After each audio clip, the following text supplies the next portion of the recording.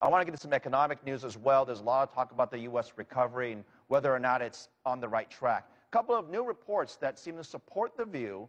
The number of Americans applying for unemployment benefits rose last week, just very slightly. But even with that increase, company layoffs are on average at their lowest level since the recession started nearly 5 years ago.